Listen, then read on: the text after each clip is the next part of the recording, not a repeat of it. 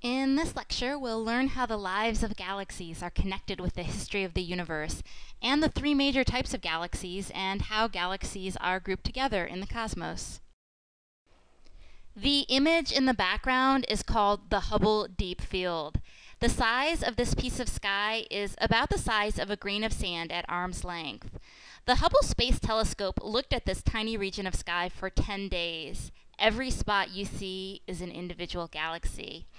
Imagine if there are this many galaxies in a random spot of sky the size of a grain of sand, just how many galaxies must there be in our universe?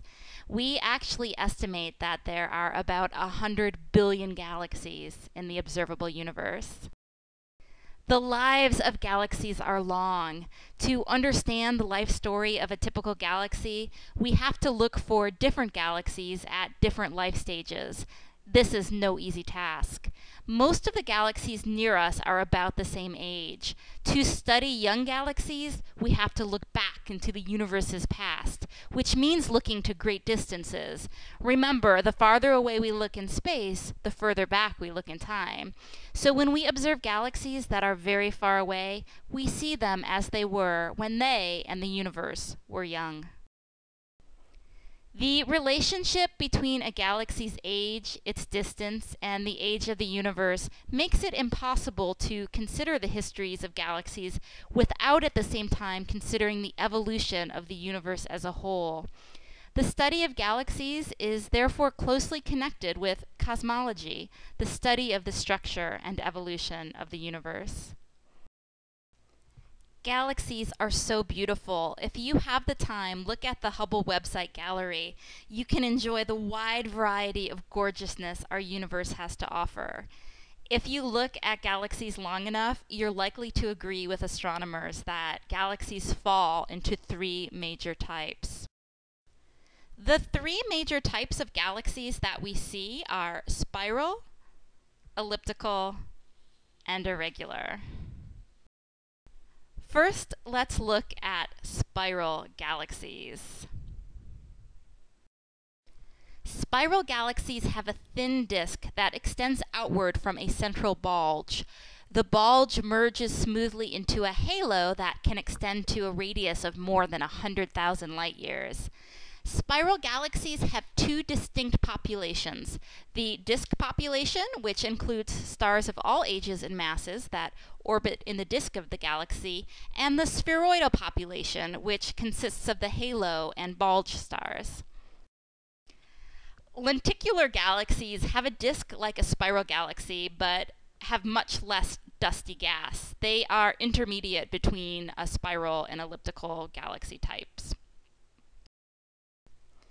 Elliptical galaxies differ from spiral galaxies primarily in that they have only a spheroidal component and lack a significant disk component.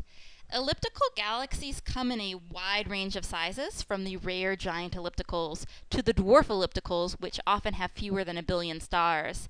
Elliptical galaxies contain very little dust or cool gas, therefore there is little or no star formation within ellipticals. Ellipticals often look reddish in color because all the massive blue stars have died away. Some galaxies are neither clearly spiral nor elliptical. These irregular galaxies are a miscellaneous class encompassing small galaxies, as well as larger peculiar galaxies that appear to be in disarray. The astronomer Edwin Hubble invented a system for classifying galaxies that organizes the galaxy types into a diagram shaped like a tuning fork.